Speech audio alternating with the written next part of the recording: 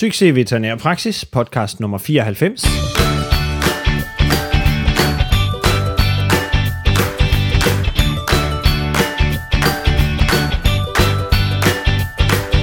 Dyrlæge Søren Pejstrup her. Velkommen til.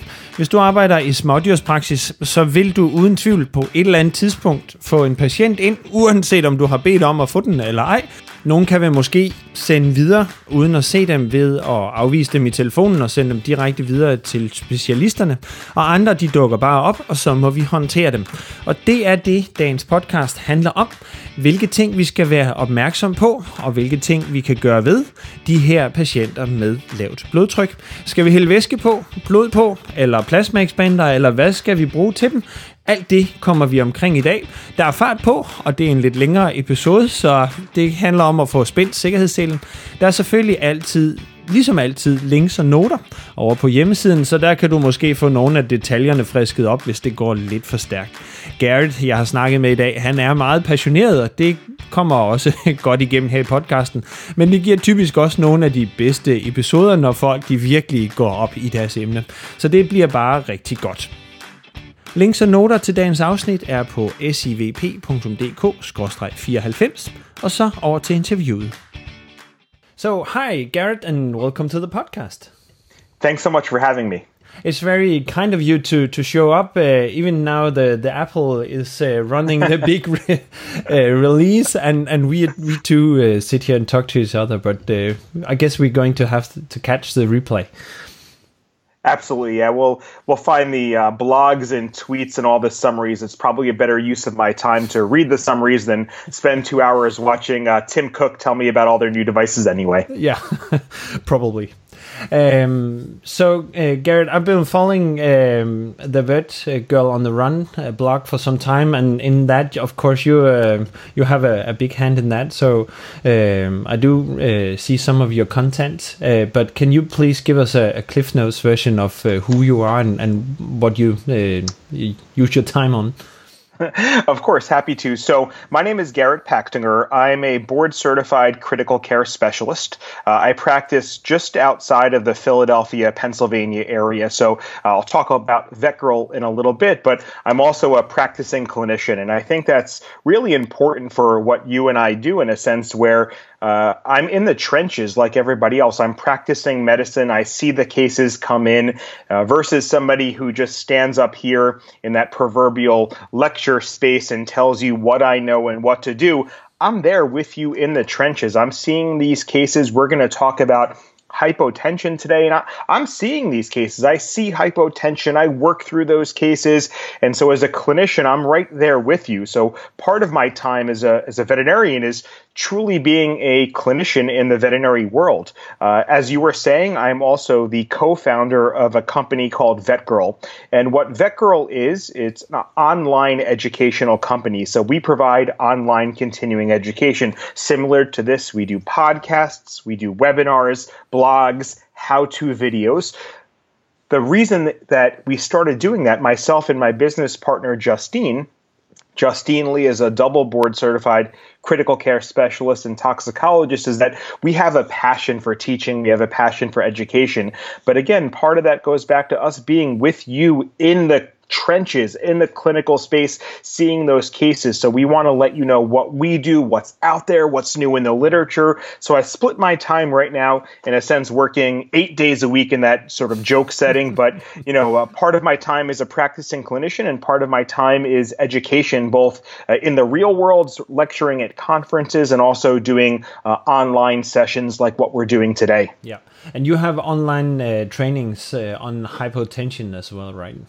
Absolutely. So, I think that what we do is Justine and I find topics that are clinically relevant. And I think that anybody in the practicing veterinary space knows that hypotension is common. It doesn't always have to be life-threatening or serious, but it's something that we likely face on an everyday basis. My guess is that is one of your concerns on every patient that goes under general anesthesia for a procedure. Mm-hmm. It doesn't have to be bad. It may mean we have to tweak a setting with our anesthesia, but it's very common. So what we do is we find common things to talk about and find specialists that are experts in that field, in that specific area, to tell you what they do, why they do it, and what the literature or background is behind that. So hypotension, all too common for our practitioners.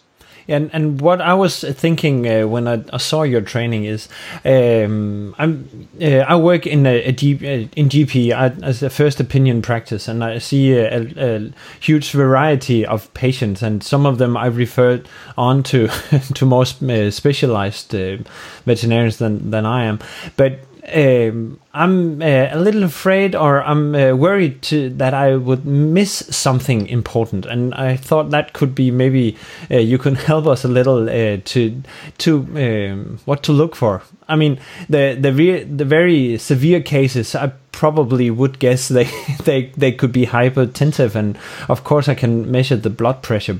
But can you give us an overview of what to look out for and what not to miss? Absolutely. And I think you actually bring up a very good point in that you don't know there's hypotension unless you measure blood pressure. So the first thing is, in practice, you have to have some form of equipment to measure blood pressure.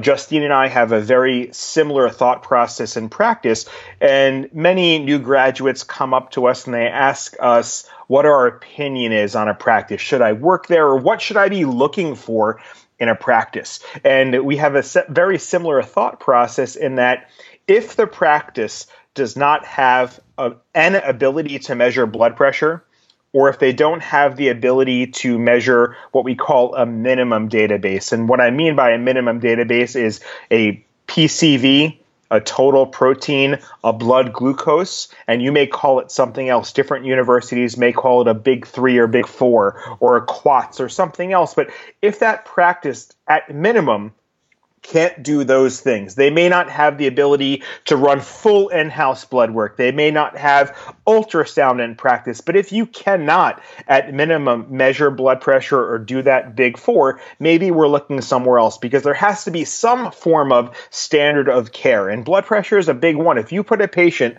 under anesthesia, which most practices do, and I'm not talking about your sick, septic, or internal bleeding patient, but at minimum to do wounds, lacerations, spays or neuters, splenectomies, things that most general practitioners are doing, we should have an ability to measure blood pressure. So you bring up the very good point of you have to have something in practice to measure it. So the first thing is having that piece of equipment, whether it's a Doppler or an oscillometric device that measures blood pressure. I do feel that it's very important that a practice has some form of equipment to measure blood pressure.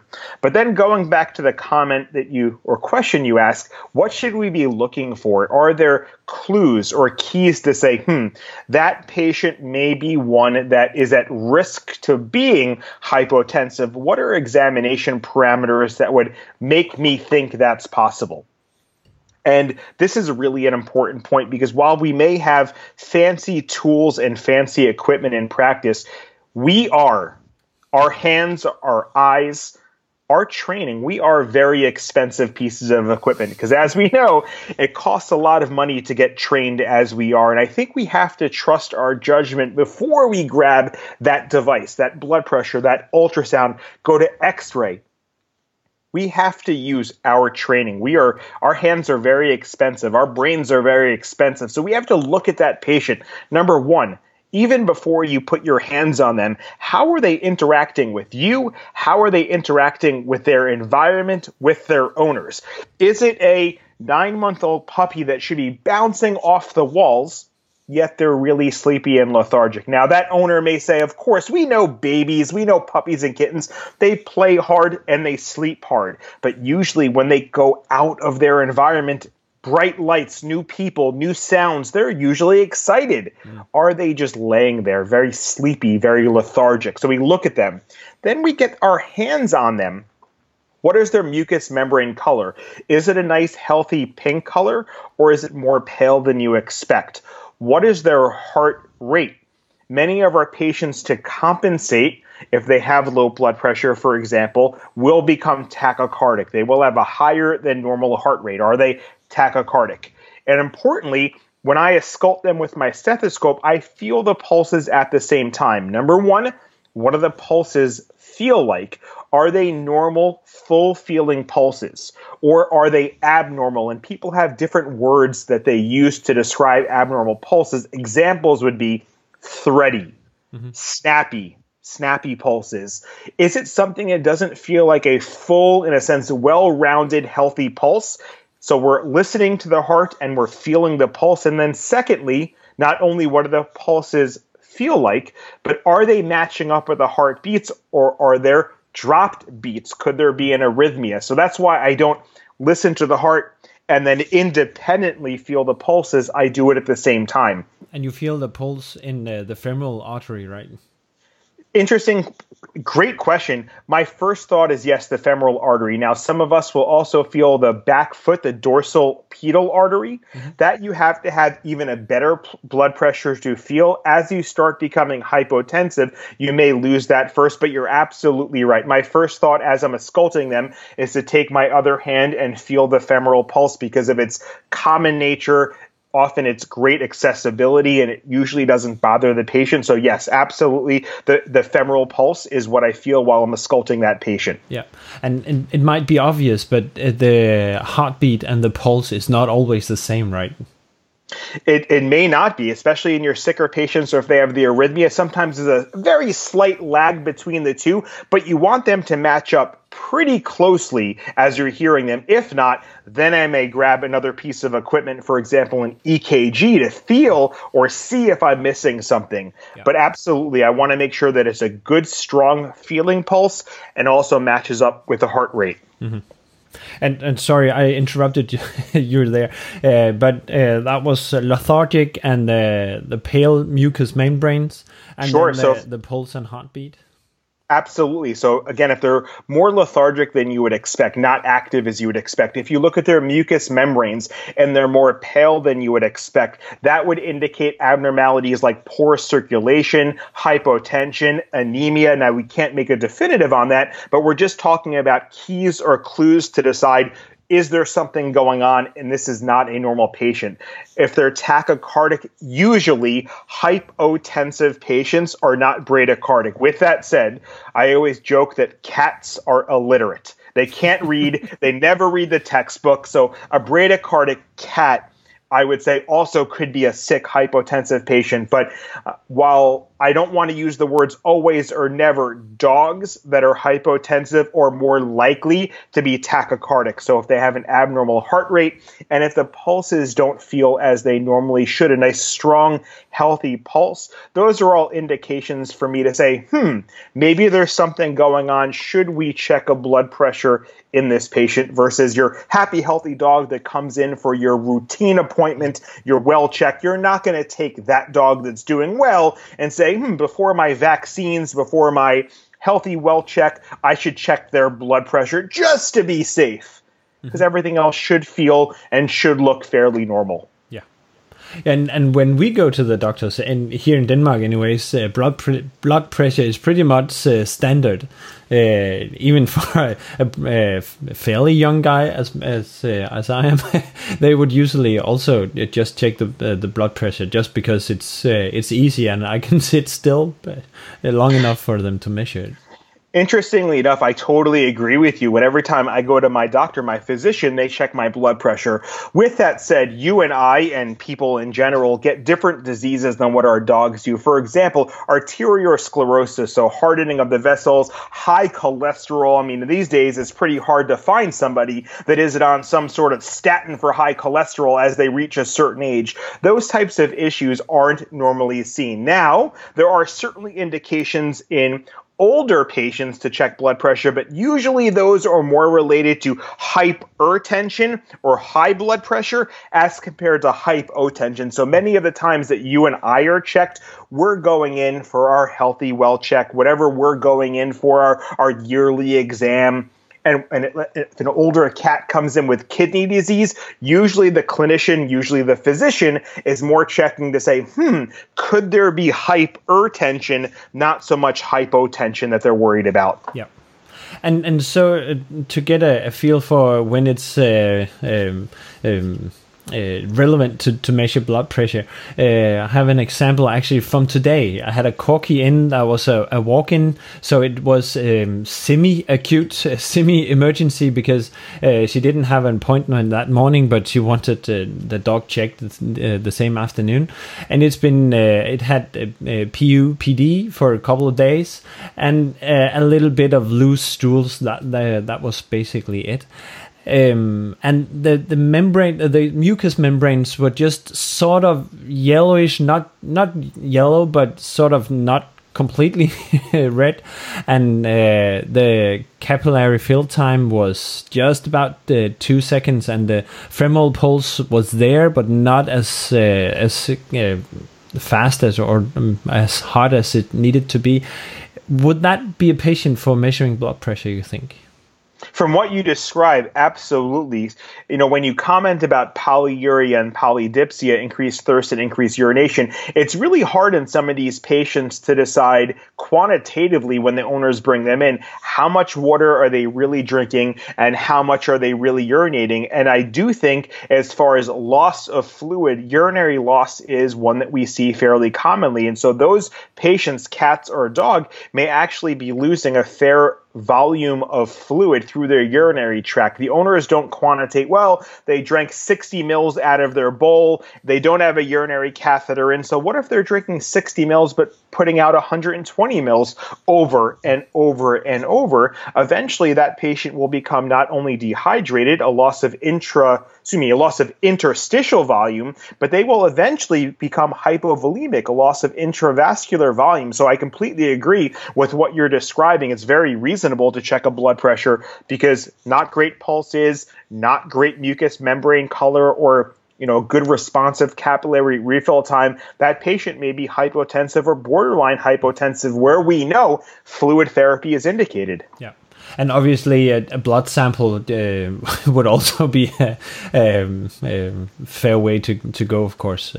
Absolutely. Yeah. So just to point out that one test cannot stand alone here. 100% agree. And this is where I think our eyes, our hands as clinicians, as practitioners, are very important. That's going to give you an amazing overall global assessment of the patient. You can't just take one test. You couldn't, for example, take an X-ray and make your entire clinical decision based on that. You can take a blood pressure and make your entire clinical decision. If I made maybe not the best example, but what happens if you have a patient that comes in heart failure? And as a result of heart failure, with many things going on, they are hypotensive. If you didn't auscultate that patient, if you didn't listen and look at that patient, but just decided you were going to check a blood pressure and the Doppler gave you, let's say, a systolic of 70. If you did not look at the patient, you may say, well, they're hypotensive. Let's give them a fluid bolus. Where clearly, if that patient is in heart failure, congestive heart failure, we know a fluid bolus is not indicated. So maybe not the best example, but just agreeing with you completely that one test alone cannot give you the complete clinical picture. And that's where we, with our minds, with our brains, with our studies, must put all of these tiny pieces of the puzzle together to get to that end product of differentials and therapy as a result. Mm-hmm. And this might be too general a question, but maybe you can help us out on the therapy here, because you mentioned a bolus. So it's of course more complicated than just pulling some saline out of the cupboard and then pour it in. But can you give us some hints on where to start? Absolutely. And I think if we take it one step back, what I try to do when I'm practicing is, before I get into differentials and treatment, I try to make really big, broad categories. So I try to, for example, and not talking about hypotension specifically, but sometimes anemia, a low red blood cell count, can be challenging for the clinician. What's causing it? What do I do? How do I make this better? Well, try to keep things simple. So if we're talking about anemia, I would say, well, there's 3 reasons why you have a low red blood cell count. Either we're losing them somewhere, so we're bleeding internally or externally, we're destroying them, for example, immune-mediated disease, or we're not making red blood cells. As simple as it gets, Those are the three processes. So if I can help try to shrink down that process, can I rule any of those in or out? My differential list gets easier and my treatment options get easier. If I'm talking about hypovolemia, what are categories of hypovolemia? Now, sometimes it's very easy for you. If you have a patient under anesthesia, maybe it's decreased vascular tone. If you have a patient that's internally bleeding, maybe it's loss of intravascular volume. But again, if we make it big, broad categories, what are options? Well, one of them I would say is decreased preload. So for example, what would be options of decreased preload to the heart? Well, if you have hypovolemia, so if you have a patient that is bleeding, hemorrhaging, either they were hit by a car and they're bleeding on the floor, or they're a hemoperitoneum, a hemoabdomen with a splenic mass that's bleeding internally, so hemorrhage. Gastrointestinal losses, so the patient that has severe vomiting or diarrhea.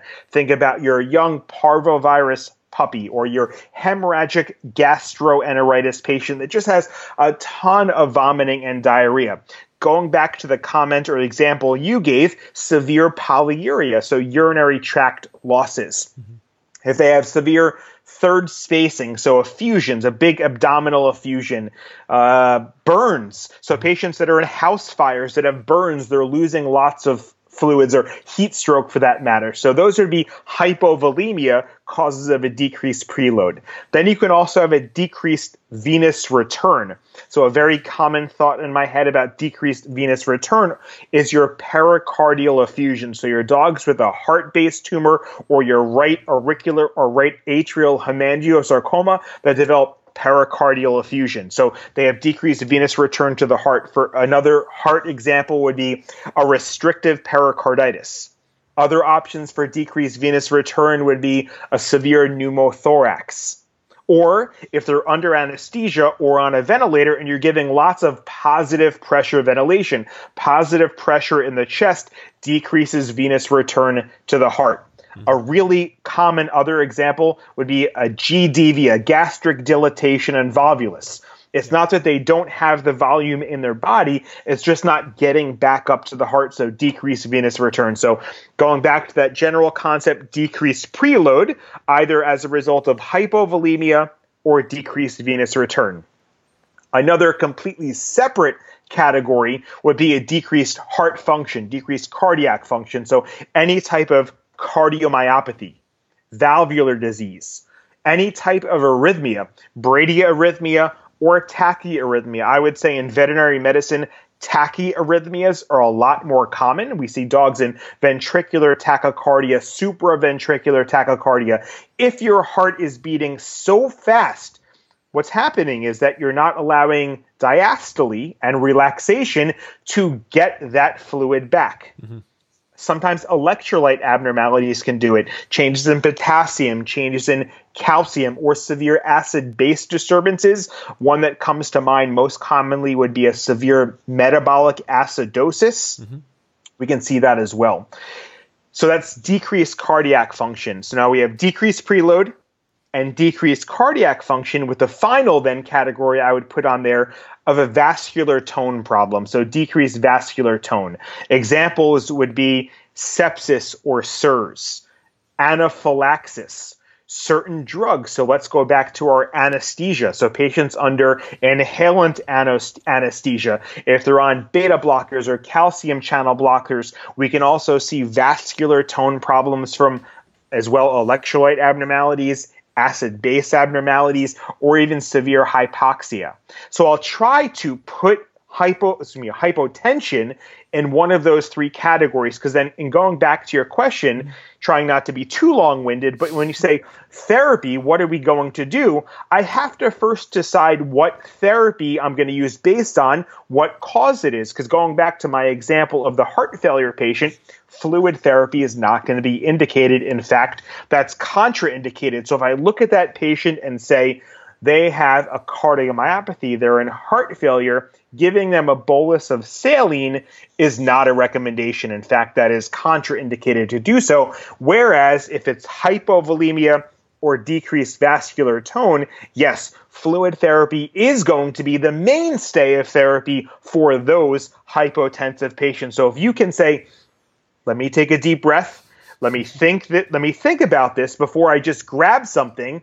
All right, do I think this patient has a heart problem, or do I think it's not a heart problem? That's going to be a good indication of, do I grab that bag of fluids or do I not grab that bag of fluids? Mm-hmm. So that's where I would start with therapy. Yeah. And just one that we've been struggling with here in the podcast as well is Addison's crisis. I don't know what it's called in English, but that's the Danish term anyway, or translated directly. Same term here. Okay, good. And where does that one fit in, just to point that specific one out? So I would put that, it depends, either in a vascular tone or a hypovolemia. And if you had me say, well, you can only pick one, don't hedge back and forth, I usually put that more towards the hypovolemia. And the reason I do that is many of those patients come in the Addisonian crisis state with severe GI losses. Mm-hmm. They may also have urinary losses, but usually it's a fluid volume problem that we see in my experience, regardless. Yeah. If we decide, well, they have electrolyte abnormalities and acid-base disturbances as well, could it be a vascular tone problem? Maybe. Mm. But the point being, and try to keeping the conversation simplistic, is that it's not a heart problem. So we know for those patients, those Addisonian crisis patients, they typically do need fluid therapy. Yeah. And that is my mainstay of therapy. People would say, well, if it's an Addisonian crisis patient, shouldn't we be giving them what they're missing, steroids? Mm-hmm. And the answer is eventually. But that's not what's going to save them right now. Fluids are going to be my primary objective for that Addisonian crisis patient, not steroids. Yeah. And you have to be fairly aggressive with them as well, right? Interestingly enough, you do. So we're bolusing them. So typically our Addisonian patients are going to be dogs. It's very, very uncommon for a cat to have this issue. So we'll focus on our dog, our canine patients. What do I do for those? If we put the conversation in a bubble of a dog that is likely middle-aged, that likely does not have heart disease, because of course it's always a good question, what type of fluid do you give a dog that has concurrent heart disease? So let's pretend like it's a dog that has a normal heart. It is a 6-year-old female spayed standard poodle, your textbook classic Addisonian patient that does not have a heart murmur. What would I do? I'm going to give that patient a bolus of a crystalloid fluid, and very specifically an isotonic crystalloid. And by isotonic, I mean something that has a similar osmolarity to the patient, which we're talking about options such as lactated Ringer solution, sodium chloride, plasmolite, normal sol R. And people often ask, well, the textbook says we should be giving saline or we shouldn't be giving saline. And there's a lot of conflicting discussion out there. Even though I'm a critical care specialist and we focus on the very nitty gritty of things, I will still tell you whatever isotonic crystalloid you have on your shelf is fine. Don't get too caught up in the sodium level of that specific bag. In an ideal world, sure, I'm probably picking something like 0.9% saline, but if I have plasmolite because saline goes on back order, or I have LRS because that goes on, something else goes on back order, no problem. Pick your isotonic crystalloid. The volume I administer is going to be a shock bolus. The shock bolus I'm going to give is 30 mils per kg. Why 30? Well, where does the shock volume get derived from? And the shock volume gets derived from the patient's blood volume. And in a dog, it's estimated to be 90 mils per kg. With that said, we do not typically give the entire blood or shock volume to the dog in an isotonic crystalloid form. We give a smaller aliquot of that, usually around a third, so 30 mils per kg, and then reassess. People ask me, how rapidly do you give that bolus? By definition, it's as fast as you can get it in. That's going to be dependent on the patient, though. If we think about all those fun physiology things we learned in veterinary school, some of it actually makes sense that we needed to learn that. And really, what it relies on is the catheter that you have in. So if you think about when you put a straw in your drink to drink out of that, the longer that straw is and the skinnier that straw is, the harder you have to suck to get up your soda, your pop, your coffee, whatever that is. If you have a very short or wider straw, if you're drinking a frozen beverage of some sort, that comes up a lot easier. So that's why all of the textbooks, when you're talking about GDV or gastric dilatation and volvulus, tell you to place a short length, large bore catheter, because the shorter the catheter is and the larger its width or diameter is, the faster fluid can go in. Now, if you have a small patient that you have a 24 gauge catheter in, you know it's very hard to bolus that patient fluid. So in this case, again, getting back to the point, how quickly can you bolus it in? As fast as the patient and the catheter will allow you to do it. Whenever I'm training veterinary students, I try to trick them.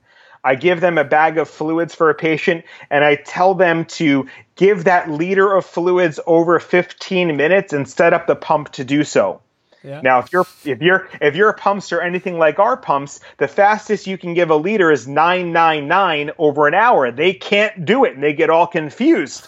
They can't give it any faster than that. Mine won't go any higher than that. Exactly. Yeah. So I tell and my standard answer when nurses ask me how quickly should I give this, it's 15 minutes. Because if I say as fast as you want, then they look at me and laugh at me and say, well, you tell me, you're the doctor, how fast do you want to go in? So I usually tell them 15 minutes. So I'll tell them to give the fluid bolus over 15 minutes and reassess. Now, the better question is, what do I mean by reassess? Well, going back to the example of the patient you were giving me, if their mucous membrane color was a little more pale than you would expect, did that improve? Is it a healthier pink color? Was their capillary refill time 2 to 2.5 seconds, and now it's a little better, 1.5 to 2 seconds? Were they tachycardic, and now is their heart rate more normal? When we were feeling their pulses, were they snappy or thready, or we'll just say abnormal? And now do they feel stronger and more full? So we're going to decide, did our fluid bolus resolve those issues? If not, we decide, what do we do next? Was it a little bit? Did we get a little bit of an improvement? And maybe I need to give, instead of 30 mils per kg, maybe I give 15 mils per kg and then reassess again. So we decide, did we get them out of shock? Because that's why they're in shock, getting a shock bolus. If not, what else do we do? So that's what I would do for my Addisonian patient, is I would give them 30 mils per kg of an isotonic crystalloid and reassess. Did I improve their shock condition? And now can I put them on more of a maintenance regular fluid rate of some sort, or do they need another bolus? Yeah. And the reason why I asked that question, or asked about the Addisonian crisis, is because I think most of us will do pretty fine with my corky, and we just put something in, and with a little bit of luck, we will probably end up where we are supposed to be. And these type of patients with the Addisonian crisis and some of the others, we have to be fairly quick, and we have to make some quick decisions, and then just saying 15 minutes might actually help, just to have an answer prepared. So yeah, that was very good. Thank you. Yeah, you'd be surprised how quickly these patients feel better once they get fluids on board. You know, after we have the flu or a virus and we have our own gastrointestinal signs, as fun as that is to talk about, you know how much better you feel once you're able to start taking in liquids.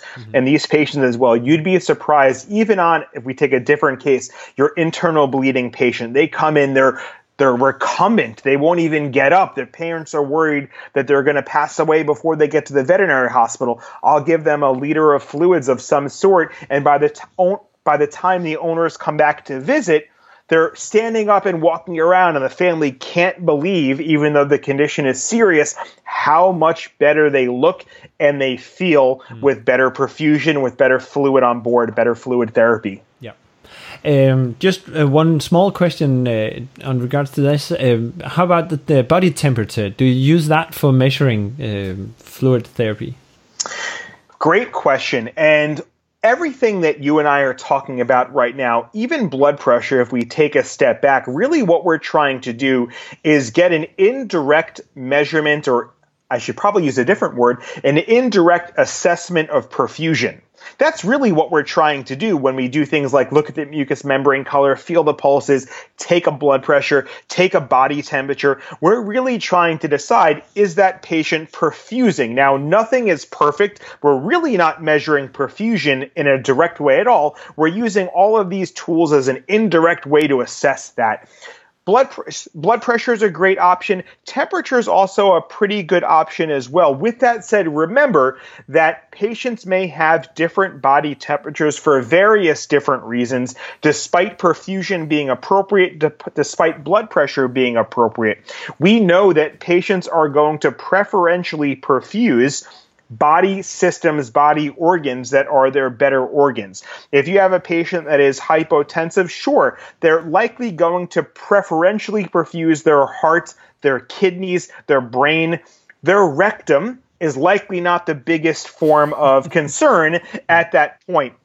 You can have patients, though, that technically have a normal blood pressure that also are hypotensive. So it's not something that, like we were talking about before, can be used as a single sole thing to say yes or no. You cannot draw a line in the sand to make one comment based on body temperature, but I do think, which is why body temperature should be taken on every patient, it's one of those very small pieces of the puzzle that helps the clinician make an informed decision and put together a thought process. Because we know with various conditions, whether it's our urethral obstructions or heart failures, that there are studies out there showing that they can have different temperatures with that condition that mean other things. Yeah. So yes, important, a piece of the puzzle. I would preferentially want blood pressure over body temperature, but I think it's one piece of the puzzle for our sick patients. Good. All right. Thank you.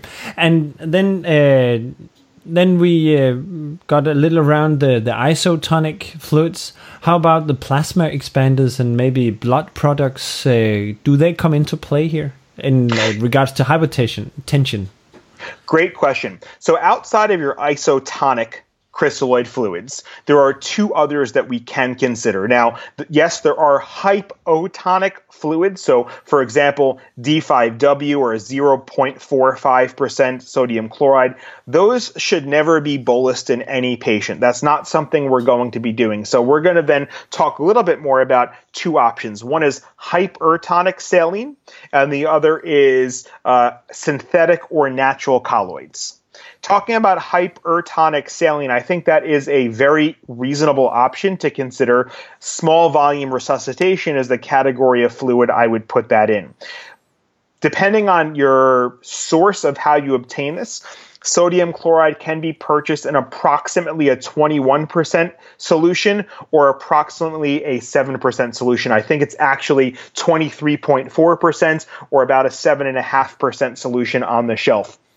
The 23.4% solution is not something that we should be given via peripheral vein. It's way too hyperosmotic and hypertonic and can cause significant phlebitis. So if we are going to use hypertonic saline, it's something that should be given approximately at the 7% solution. And we do that often on patients that do need low volume, small volume resuscitation. There are some patients that, truthfully, are way too large. If you have your 75 kilogram large breed dog, if you take your 75 kilogram large breed dog, just say 70 to make it easy on math, and 30 mils per kg, we're talking about over 2 liters of an isotonic crystalloid. And if they're in crisis mode, that's very hard to administer rapidly, fast enough to make them better. So sometimes a hypertonic solution can be easier to give. The dose, the volume, is somewhere in the range of 5 mils per kg. So instead of giving approximately 2.1 liters to that patient, now we're giving, 5 times 70s, 200 mils, 300 mils or so, something along that line. Much easier to do that in a rapid fashion. Now, while we can give a list of contraindications that I'm sure you can all look up, the two that I would easily think about, number one, is if that patient is dehydrated. Now, it may seem like semantics, dehydration and hypovolemia, but dehydration is a loss of interstitial volume. Hypovolemia is a loss of intravascular volume. In these patients, where we're using hypertonic solutions, the goal is to pull fluid from the interstitial space to the intravascular space.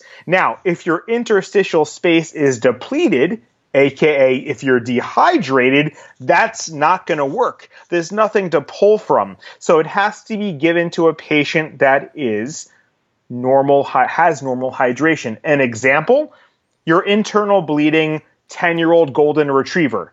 That dog was running around, was active, was playful, was eating and drinking, and the splenic mass ruptured.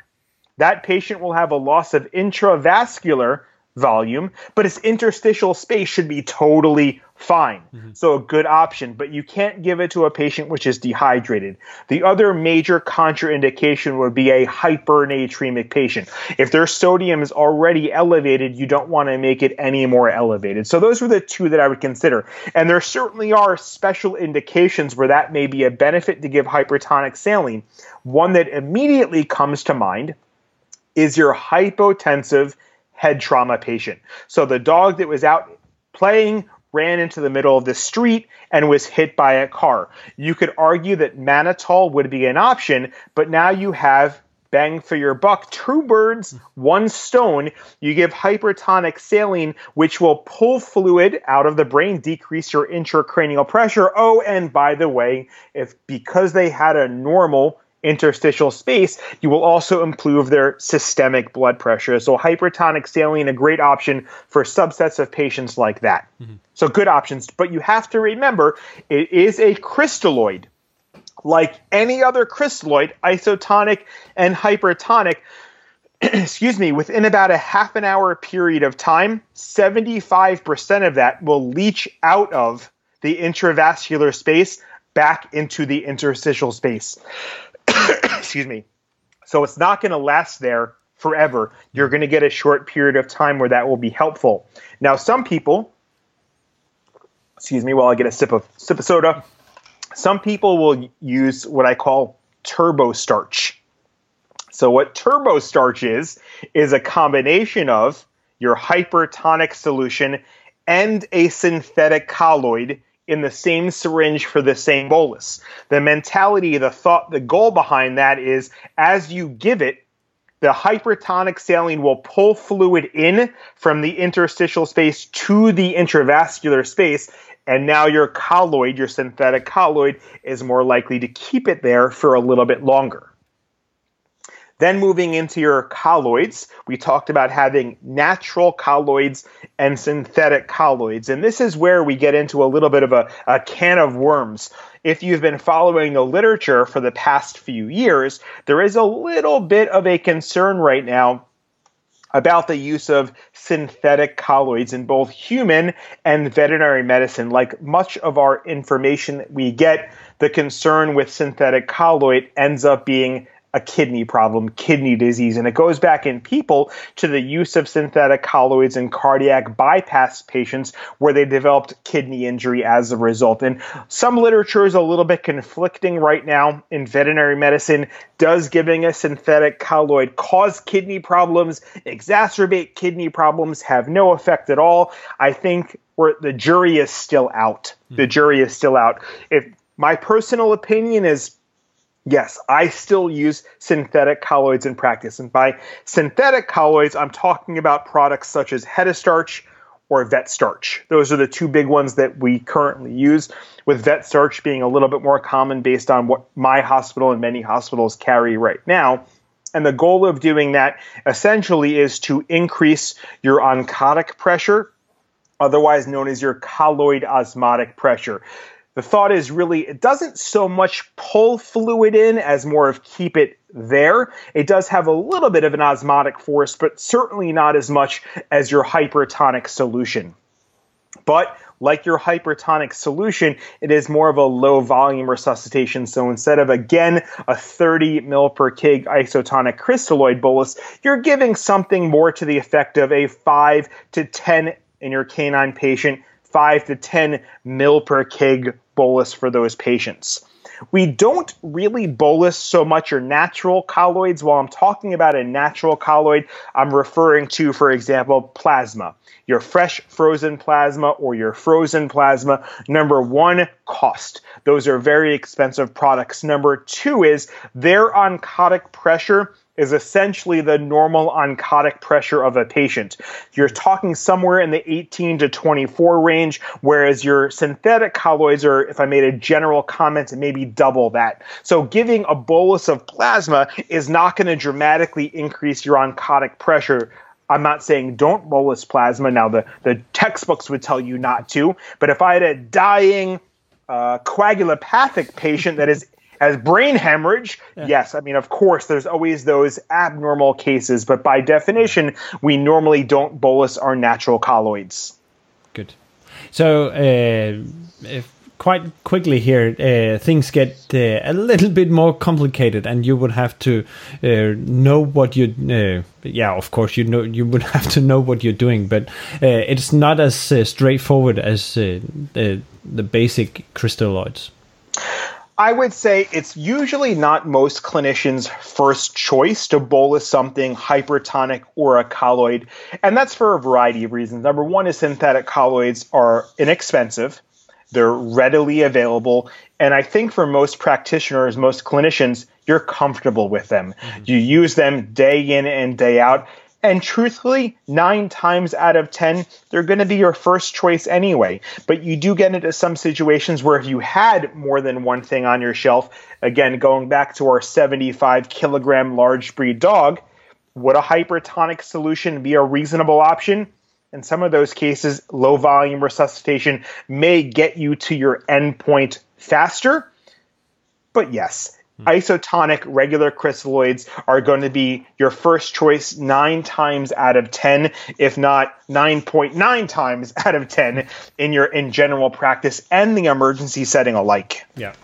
And for a vet like me in GP, I would be pretty safe to just put some crystalloids on it and try to stabilize the patient before sending it off to a colleague like you that could be more specific in the therapy maybe. Absolutely, and I think that is something that is an extremely important part of the referral process.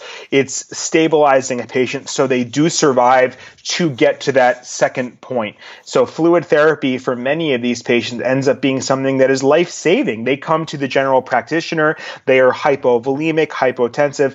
If they did not get that fluid bolus, for example, they may not have survived even transport to get to that second facility. Yep. And of course, obviously, we could talk a lot more on this topic. But if people would like to know more and like to learn more, and you have this online training on hypotension, but you have a ton of other courses. So maybe we should talk about those just for a couple of minutes. So how is it done on VetGirl, and how do I get smarter with your help? Hopefully it's very easy. The simplest way is probably just to Google all one word VetGirl, but the website is vetgirlonTheRun.com. And the on the run part is that we know that veterinary practitioners have what we call time poverty, meaning we're always busy. Mm-hmm. So the fact that we're always learning when we're on the run, when we're on the go from point A to point B is really the impetus. One of the goals of us providing this education is because we want to make sure the busy veterinary practitioner can learn on their time. So on our website, one of the main ways people learn is through webinars. And so our webinars are given live. We'll have a specialist in that field. As we were talking about, I'm a critical care doctor. doctor, an ER doctor, I'm not going to be talking about the principles of surgery or anesthesia. We'll find an anesthesia specialist, an anesthesiologist, to talk about anesthesia principles. We'll find an ophthalmologist and so on and so forth. And so you can log on and watch our webinars. They're live. You can ask questions. But because we know, again, practitioners have time poverty, if you are a member of ours and you could not attend live, all of our content goes into our on-demand library, so you can go back anytime, whether it's 2 in the afternoon or 2 in the morning, and watch that content. So it's convenient for you to do so. So we'll do webinars, we'll do podcasts like we're talking about now. We'll do videos, how-to videos, how to do a thoracocentesis, a chest tap, how to unblock a cat, how to do a bone marrow. So we'll do how-to videos, and we have really multimedia learning. So however you learn, whether it's listening, watching, observing, we have a multimedia approach to learning. So hopefully all practitioners can learn on their time and in the way that benefits them most. Yeah, and you can go in and take the courses that you like, and maybe get out and then come back when you have a little more time, and just Absolutely. pick and choose whatever topic you like, right? Absolutely, because we have really a whole approach. We do anything you can think of. We have content on soft tissue surgery, dermatology, anesthesia, really behavior, and we even have some business management, some social skills, some compassion fatigue. So we try to think about all the different things that veterinary practitioners face on a daily basis. Some are medical and some are non-medical. So we want to make sure that we're giving you all the content that you need. And our members, many of the things that we've done are because our members have said, hey, have you ever thought about giving a webinar on this topic? Mm-hmm. Very interesting. So we'll find a speaker to do that topic, and we'll set it up. So much of our content is because the general practitioner, our member, has said, we want a topic on this, and we get that done. Yeah. And the website, would that be the best way to get in contact with you, or is there anywhere else you'd like to mention as well? No, that website would be the best. I won't even give out my email because sometimes people forget. But even on the website, in the top corner is the contact button. If you write a note using that contact button, it comes to me anyway, and I'm happy to respond or answer any questions and give you any information you need about VECCERL or hypotension or anything else that we can help with. Okay, thank you very much, Garret, for coming on here and sharing a bit of your knowledge and your enthusiasm and your time, of course. So thank you very much. Happy to be here. Thanks for having me.